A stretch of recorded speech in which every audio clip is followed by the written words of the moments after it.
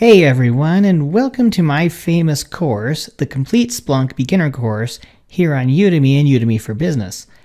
This course is by far the most popular Splunk course on Udemy, Udemy for Business, and as far as I can tell, anywhere else on the internet. That's because of students like you, and so if you've already enrolled in this class, I sincerely thank you. If you're thinking about enrolling in this class, please know that I've spent a lot of time creating captivating slides, talking head videos, demos, quizzes, and homework. I regularly update the course as Splunk updates their product. And here's some obligatory information about me. I hold a Master of Science in Information Systems. I'm a Splunk Certified Administrator. I'm a university lecturer. And of course, I'm an online course author. And I've held multiple different senior tech leadership positions within various organizations. My goal is to help you be successful in this course, and so I have a couple of key things that you need to be aware of. To be successful in this course, there are 4 parts. I recommend you Splunk every day. That means practice, practice, practice. Commit to 5 minutes of this class every day. I know it's hard to commit to a long session of training material, especially if you are already working full-time, but if you can just give me 5 minutes per day, you will be well on your way to being successful in this class. Don't move on to the next section until you pass the current section's quiz with 100%.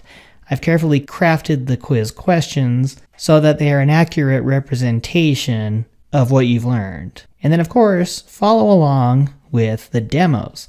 We will be installing Splunk and doing Splunk demos throughout the course, and I do recommend you follow along.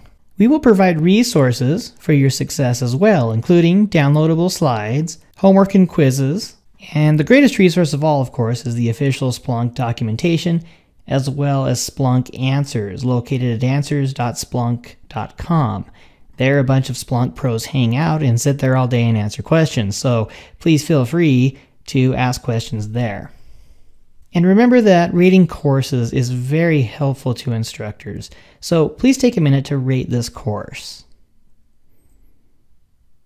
And if you're ready, let's get started. I'm excited to have you on board. Hidden in your organization's data is a goldmine of useful, actionable knowledge. Splunk takes this data, any type of data, unstructured, structured, machine-generated, human-generated, all of it, and allows you to create real value from that data in the form of rich reports, live dashboards, and triggered alerts. Consider a typical modern organization. It might have some assets in various cloud providers, perhaps Office 365 with Azure Active Directory, and maybe a few other Azure services. It might have some big data solutions built out in GCP, and some infrastructure in AWS. It likely also has on-premises assets like laptops, desktops, physical servers, physical storage, networking gear, and so on. Each and every one of these items, indeed every single machine, knows and can log exactly what happens to it at any given moment. It logs incoming requests, outgoing messages, users and other systems with which it interacts, actions it takes, and much, much more. Anyone who has sifted through a log file export knows what I'm talking about. But what generally happens to all this data? It gets dumped into a veritable black hole. Nobody looks at it or cares about it. That is until there's a problem. Then, IT pros like us are left with manually searching through tens of thousands, hundreds of thousands, and sometimes even millions of log entries trying to investigate the situation. Friends, there's a better way. With Splunk, we can set up a system to capture this data, clean it, format it, transform it, and make it sing with live dashboards, rich reports, and triggered alerts. Typical data generated by machines, and by machines I of course mean systems of any kind, cloud or on-premises, containers or virtual or physical servers, vehicles and IoT devices, and many more. The data they generate is cryptic. That is to say, it's not human-friendly. It looks similar to this.